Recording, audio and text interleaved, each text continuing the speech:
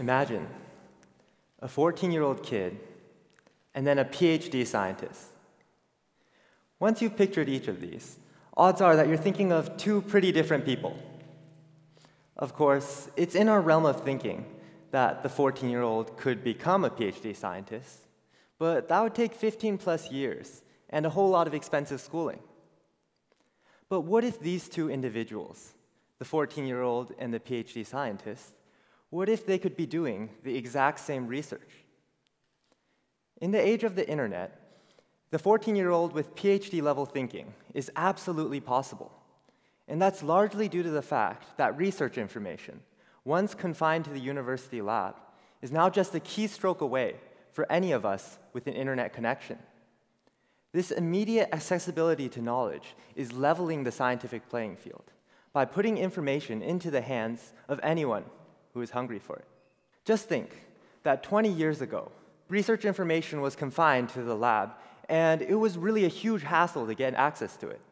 You had to make a trip to a campus library and show your ID and affiliation, which then granted you access to flip through all the periodicals and published research. And forget contacting scientists.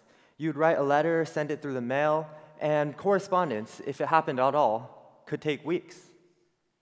But today, with near real-time communication, and so many passionate scientific aficionados, as well as professors and labs, all sharing their discoveries and ideas online, we're being exposed to more and more ideas, news, innovations, and because of this, we can now learn so much more. A search engine can make us an expert on anything we're interested in. Research papers, every single day, more and more research papers are becoming available to the public. And online courses can now turn our computers into classrooms. Our screens can also be our universities. Which brings me to this simple prediction, that some of the greatest innovation we have yet to see will come from non-scientists, kids and teens. Why this group, you might be wondering? Well, first of all, it's sheer numbers. Every second, 7 new minds are logging onto the internet for the very first time. That's more than 500,000 new users every single day. And, well, many of these can be as young as elementary school students. Also, teens spend a ridiculous amount of time online, an average of 7.5 hours every single day. And though much of this time might be spent playing internet games or web chatting while surfing the web, we are inevitably exposed to new ideas and concepts. And they might just see how to apply one idea to another idea, and then it all just clicks. Also, it no longer matters where we're from or what our occupation is.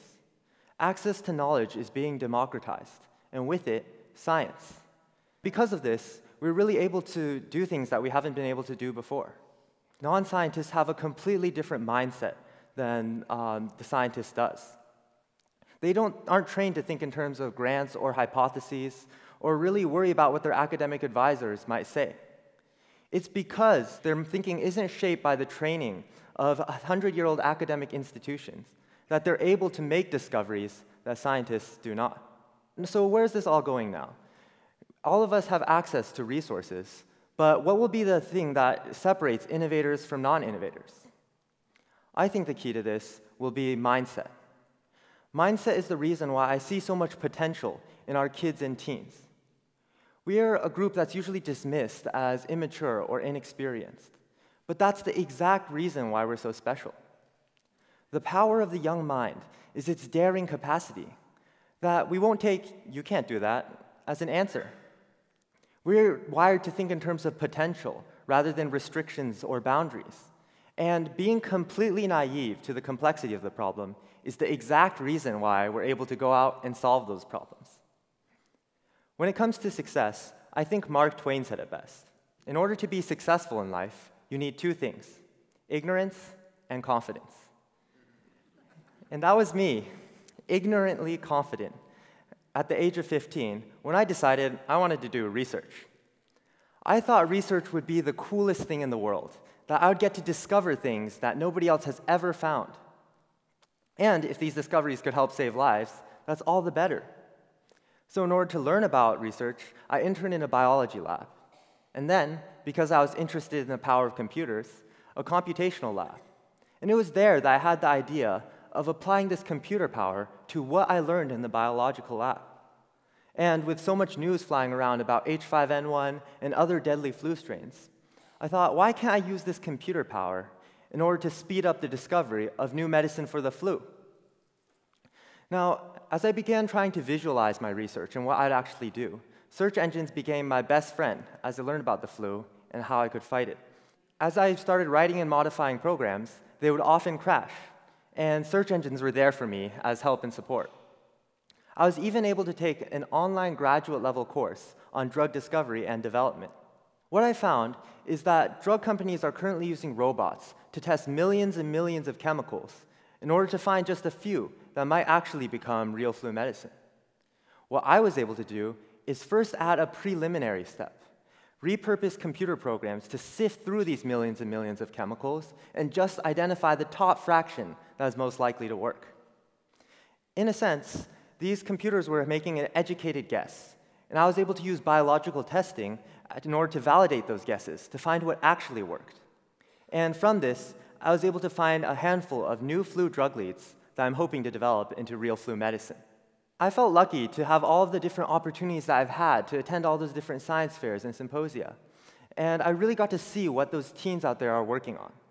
Like a 13-year-old in Texas who used biomimicry in order to copy how squids move in water and then build a new underwater propulsion system out of that.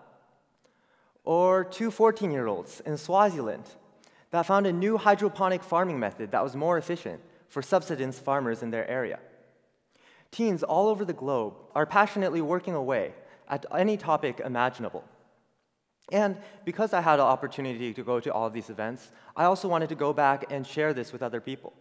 And so I began doing science research and brought new science fair mentorship programs to hundreds of kids in schools that had never participated in science fairs before, many of which had science programs that were underfunded. And just a few months later, I was absolutely blown away by what these kids were able to come up with. Many of these kids did not come from scientific households, yet they were working away from topics from the aerodynamics of plane wings to mental disabilities. One of the most beautifully crazy ideas that they came up with was a girl who decided it made sense to plant seeds inside cacti, so as the seedling was growing out of the cactus, it would get a constant source of nutrients from the cactus flesh. It's just so beautifully unconventional. And of course, many ideas won't work. They're just not practical. But because they're so unique, so different, the ones that do have the ability to dramatically change the way we go through our everyday lives. One constant through all of my research, or my outreach, was that these kids, unexposed to the idea that they could do real research, surprised even themselves with what they are able to come up with. Many times, it seems like we're spending more time putting up with problems than actually going out and solving them. For this, maybe our youth can teach us the best lesson. We need to stop viewing problems as problems, but rather as solutions that have not yet been discovered. We amateurs show that you don't have to have a PhD or be a professional in order to contribute or make discoveries. In fact, it can be your greatest advantage. We have reached a time where if we believe we can make a change, we really will be able to. Now, in the tipping point of discovery, all we have left to do is modify our mindsets, and this small but profound change will leave us free to tinker, contribute, and even revolutionize.